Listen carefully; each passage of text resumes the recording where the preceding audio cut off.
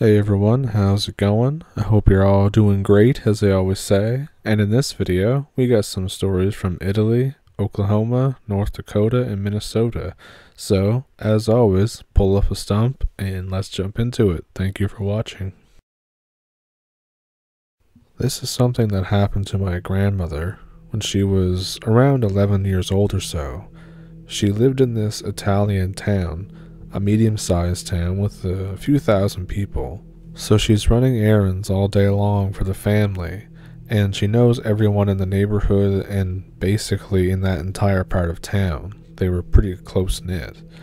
There's this really kind old lady who would always greet her on her way. So she was walking back from her aunt's house or something around 8 p.m. and it was dark out. She passes by the kind old lady's house. Apparently, the kind old lady had shortly died a few days prior. My grandma just looks at the house as she always did, and in the entrance, she's there. She's waving at my grandmother with that same warm smile. My grandmother is obviously spooked and just kinda leaves. She also said that sometimes her TV will randomly turn on and off when she walks by it, but that's something else entirely. So I got a few creepy stories from when I was living in Oklahoma, and I'll try my best to tell them. So this first one happened in around 2004. I was 16, so I was definitely old enough to remember things. My mom was always a super religious fanatic type when it came to being a Christian. And I don't mean the type that a lot of other people are. I'm talking Southwest Christianity that's just unbridled Protestantism, all about inviting the Holy Ghost in and praying in tongues, etc. I always thought it was weird even from when I was a kid. So, it's the winter of 2004, and my dad starts to be really violent. I find out later that he and mom were fighting because she was becoming an absolute control freak. He starts getting into fights with me and taking things out on me. So I end up locking myself in my room all day whenever I'm not at my part-time job. My mom is convinced that he's got some kind of demon making him violent. I come home from work one day and find out that he's in the hospital. He ends up having stage 4 cancer in the spine, completely inoperable. Mom goes into full-blown lunacy. She's convinced that prayer will save him and that the cancer is the demonic entity that's overloading inside of him. The next few weeks, though, things got pretty wild. Dad is sick in an armchair and just wants to watch TV. My mom calls in people for prayer and even calls in a rabbi to try and deliver the demon out of my dad. I like to note that I don't exactly know what I believe regarding demons, but I will say that he made some strange and weird noises and movements during these. But to cut to the chase, none of it does what they think it will do. He ends up close to death. He's talking to people that aren't there and hallucinating and stuff like that. It's really hard to watch, but he also abused me, so I don't really care at the time. A couple of weeks later, he ends up dying in the ICU. I think nothing of it after all that, and I try to just, carry on. Mom is just in shock and is constantly praying, which isn't actually praying, it's just her whispering random things to herself and pissing the rest of us off. So fast forward a few months later, and here's where things get a little sticky. I've been waking up at night recently to go out to get water. The kitchen is pitch black like normal, and everything is normal, but I have this uncanny feeling like I'm being watched.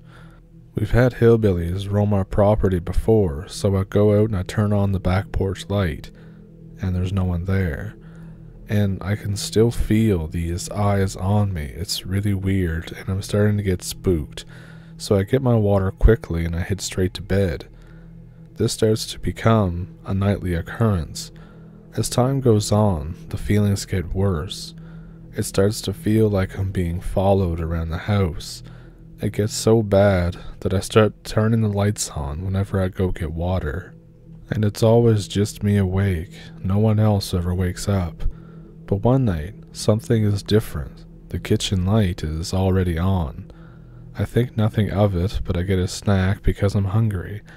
I start feeling brave and thinking, like, have I really been scared of the dark this whole time? So I make a big mistake. I say out loud, if something's here, prove it. As if, right on cue, something falls over in the pitch black living room next to the kitchen. And I freak out. I'm like, I'm sorry, oh shit, oh shit, oh shit. I run back to my room and I lock the door as if that'll do anything against a demon. It only gets worse from here though. As you can imagine, I am now on full red alert with this stuff. So I tell my mom about it, and she says, that's not possible. This is a house of Jesus. Please stop watching horror movies. I know for a fact that I wasn't dreaming. So I start stocking snacks and water in my room. Problem solved. But a couple of weeks later, my family goes to the store. We live in the middle of nowhere, meaning that a store run is about a 3-hour trip minimum. And I think, hey, no thanks. You guys go on while I watch Watchmen on TV. The movie's great, and I'm having a blast watching it. An hour goes by. My brother starts laughing hysterically in his room. It's so contagious that I start laughing too, but eventually I start to get annoyed, and I say, dude, what are you? And then I realize, mid-sentence, that my whole family is still at Walmart. And then I sit there and think, well then, who's laughing in my brother's room? Every hair in my body stands on end. I get up to go look since it's broad daylight. The laughing is coming from the middle of his room. I take a step inside, and it stops. You could hear a pin drop. I go back in my room and just try to finish watching my movie, and I don't say anything to anyone when they get back. I just think, how the hell am I going to sleep tonight? So, fast forward to that night. I'm calmed down by now, and I'm just playing some Battlefield, so I'm trying to sleep. And I hear my brother walking in the hallway. I roll over to tell him to just go back to bed. The footsteps pass by my doorway, but there's no one there. And I think, oh, frick off. The footsteps start pattering around my room, quick as hell. I feel like my heart is going to explode. It's beating out of my chest. I say, screw this, and I just lock eyes with the ceiling, and that's when I see it. It looks like a burned out image, like when you look at a light and then look away. But it has cat eyes, and a mouthful of what looks like toothpick-like teeth. I realize just what the hell I'm looking at, and it seems to charge right at me. I freak out and jump out of the bed and slam the lights on. The game just changed permanently. It's at that point that I realize that I'm probably never going to be able to sleep at night again. I still can't mention this to anyone though, so I start playing video with my friends over Skype. This is how we spend our nights now. So the next few weeks pass and my mom starts complaining that I'm too loud at night. I think, okay, sure, I can be quiet. No matter what I do, she will not stop going on about the noise. She insists that she can even hear my keyboard from down the hall, and I'm thinking, yeah, okay. But I come home from work one night. I just worked 1.5 shifts that day. I'm so exhausted that I just collapse onto my bed in my work clothes. I get woken up by my phone buzzing. It's 2 a.m. It's my mom. I can hear you laughing. Be quiet or you're grounded. My computer is off. Nobody is laughing. The house is dead quiet. I don't know what to do. So I just continue doing the same thing until I eventually move out. So, fast forward 4 years in the future. I've been moved out for, you guessed it, 4 years. There's not a single paranormal experience that I've had in my life since then. I started to wonder if I was actually just crazy. So I fly back to my mom's house to visit. This time I'm with my girlfriend. She wants to meet my family. It's a random afternoon, nothing out of the ordinary. She's catching a nap upstairs, and my family is out running errands. And then, the whispering starts. The entire house is whispering, tens and tens of voices, all just whispering incoherently. I understand now that it wasn't just me. I'm also not a scaredy cat anymore. I have conviction, and I stand my grounds, and I literally say out loud, F off. It stops. I haven't been back since then, and I don't know what my mom invited into that house, but I don't think it was what she thinks it was. I got some spooky stories, rumors, and first-hand accounts, as well as my own personal experiences from my time living in Fargo, North Dakota, and Moorehead, Minnesota. Fargo and Moorehead are split by the Red River, one of the only rivers that flow north. Every year, a body or two is pulled from the river, people thinking they can swim in it, suiciders, and usually just drunk college students who wandered a little too close and was swept away by the deadly unseen undercurrent. But there's been rumors of foul play, some locals even going so far to say that the Smiley Face gang is involved. I myself have seen one of the notorious smiley faces along the bank, but I don't know how much I buy into all that. Between Fargo and Moorehead is an old railway bridge that is no longer in use. The local homeless population have used it for decades, as it provides a substantial amount of cover, both physically and visually. A couple homeless people have recounted to me similar stories from under that bridge. They both report that they woke up in the middle of the night, looked over near the water of the river, and saw a lone woman standing there, watching them. One says she has red eyes, the other doesn't. They both decide to ignore her, and they end up chalking it up to it just being another junkie or just some weird person, as the FM area is just full of them. When they open their eyes again, mere seconds later to check back on her, she is much closer, and a feeling of danger washes over the men. One of them tells how he woke up his friend, and they hightailed out of there, as the friend saw her too. The other says that he tried to stay as long as he could, but she kept getting closer to him, and eventually he ran away. There are some written accounts of this woman out there on the internet that are similar to these accounts told to me. All stories from the locals and from myself will be told from a first-person perspective. The first street that you reach as you enter Moorehead from Fargo on Main Avenue is one that goes south about 15 blocks. There is one park near the beginning and another near the very end. So I was going from Fargo into Moorehead to pop by my mom's house. It was late at night, between 12 and 2 a.m.-ish, and I did this on multiple occasions. I'd be skateboarding or walking. I have to go down a long one-way each time, and I always get a bad feeling going past the first park. I would often see an absolutely enormous black dog sitting on whatever side of the sidewalk I was going down that night. It always had bright yellow eyes, it was unmoving, and the breed looked like a Sheltie, but it was all black and just really big. I would always cross the street as to not pass by it. Its head and eyes would always follow me. One time I saw it stand up and start to walk towards me. I swear if it had stood up on its hind legs, it would have touched the shoulders of an 8-foot-tall man. I noped hard. Another time I was going to my mom's house, taking the one-way.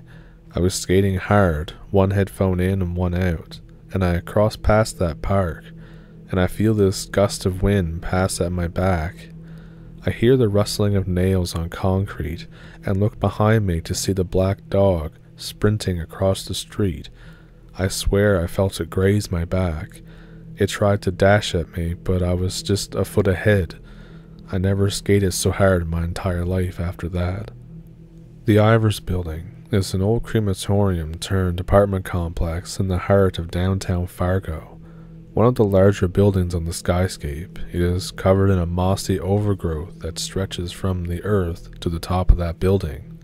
The inside is very dated and looks like a hotel that had shrunken over the years with tight corridors and looming hallways. The elevator often fails and gets stuck, and when this occurs, the occupants will tell of the feeling of somebody else boarding the elevator, its weight even shifting as if someone new boarded. Those who take the stairs to avoid the faulty elevator often report that they can feel someone behind them, just out of sight. Those who begin to run will hear the heavy fall of boots chasing behind them, stopping only when they get off at one of the floors. The basement of the Ivors, the crematorium turned laundry room, is a hotbed of activity. People report laundry machines turning on and off by themselves, laundry being moved around, whispers and cold spots, as well as being touched or even pushed. So I was hanging out with my friend, who has a friend that lives there, and we were just chilling in his apartment. At the time, we were getting rowdy and drunk. I dare the big man of the group to go down to the basement and turn off all the lights for 2 minutes. He's wary, but obviously doesn't want to be a pussy. He goes down, and some friends follow to have cigarettes outside, and then go to the basement for shits and giggles. 10 minutes passed, and the big friend is still down there.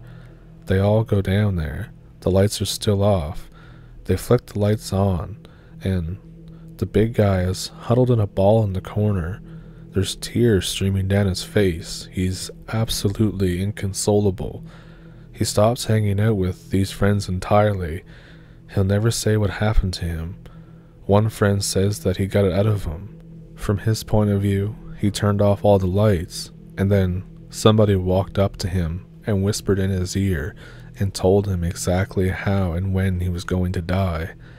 I don't know if I believe that, but I saw him when we found him, and I've never seen a man so scared in my life. And for the last one, there are 3 railroads that run through downtown Fargo. Near the river is a walking path that runs right next to one of these railways. You just walk up a 5-foot incline and you're on the tracks. Multiple people have died in what is essentially the same spot next to the railroad. One man was murdered there, another was struck by the train while drunk, and a third died with seemingly no reason. The day before the third man died, I was taking a bike ride down this path in the early morning. I found the corpse of a large black dog, unrelated to the black dog in the prior story. It smelled pretty horrendous down the trail and absolutely scorched the nostrils when you got up on it. Its head was detached. It didn't look like it was ripped off or torn or sawed off. It was just not attached to the body. Very clean and precise. There was no blood on the ground. The flies filled the air and dotted the corpse of the dog. I looked for just a second after realizing what I was looking at, and then I just dipped. The man's body was found the next day, around the same time in the morning that I found the dog, found by a jogger walking her own dog. What'd you think of those stories? Let me know which one was your favorite one down in the comments. And if you have any of your own stories, I have an email in the description that you can send them to. And if you like what you see on the channel, you can like and subscribe and donate to the channel if you want to. All that good stuff. And yeah, thanks for pulling up a stump, and thank you for watching. I'll see you in the next one.